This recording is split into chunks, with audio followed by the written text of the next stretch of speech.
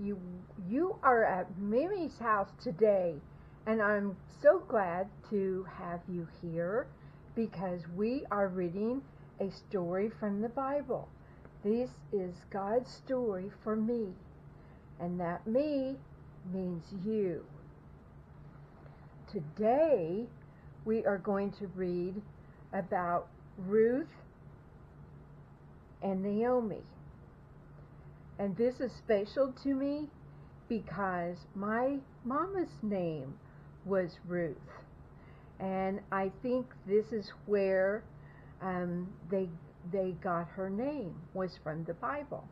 And that happens. Sometimes people can choose names from the Bible. So let's begin. Ruth is faithful. Ruth and Naomi were alone. They had no food. They had no money to buy food. So Ruth and Naomi walked and walked. They came to Bethlehem. It was Naomi's hometown. At that time, the barley was ripe. Ruth went to a barley field. She walked after the harvest workers. She picked up the barley they left on the ground. She took it home to share with Naomi. Now they had food. Ruth was glad to help Naomi. Someone had noticed Ruth working. His name was Boaz. He owned the field where Ruth worked. He saw how kind Ruth was. He gave Ruth extra barley. He said, "Please stay in my field. Drink water from my water jars." Boaz helped Ruth and Naomi. He helped Naomi get her land back. Then Boaz and Ruth got married. They had a baby named Obed. Naomi was so happy. And Obed grew up, and Obed's son was Jesse. And then Jesse had a son named David, and David became Israel's great king. So God wants us to care about others and work hard to help them. This next story is God Hears Hannah. Hannah had no children, not one. That made her very sad. Every year, Hannah and her husband worshiped God at the tabernacle.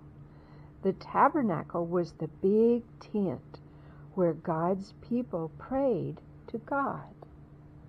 One day, Hannah whispered to God, "Please give me a son.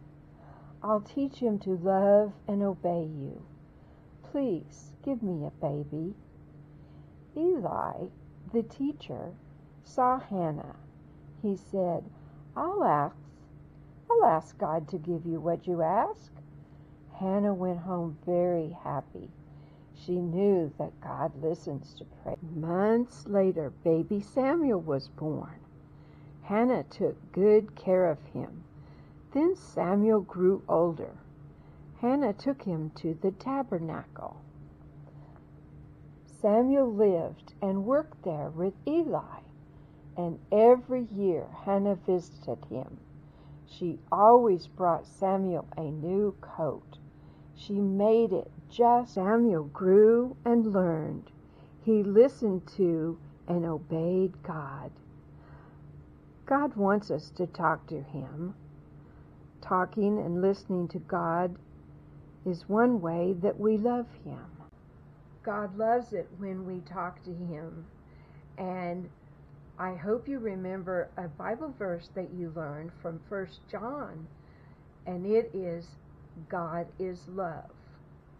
He does love us and cares for us. And let's just say a short prayer to God right now.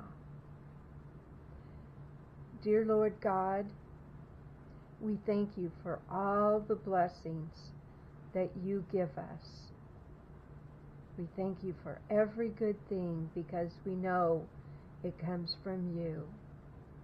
We praise your name.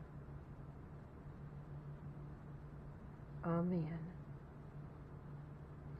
Okay, I hope to see you tomorrow at Mimi's house at 3 o'clock. Thank you for coming today. See you then. Bye-bye.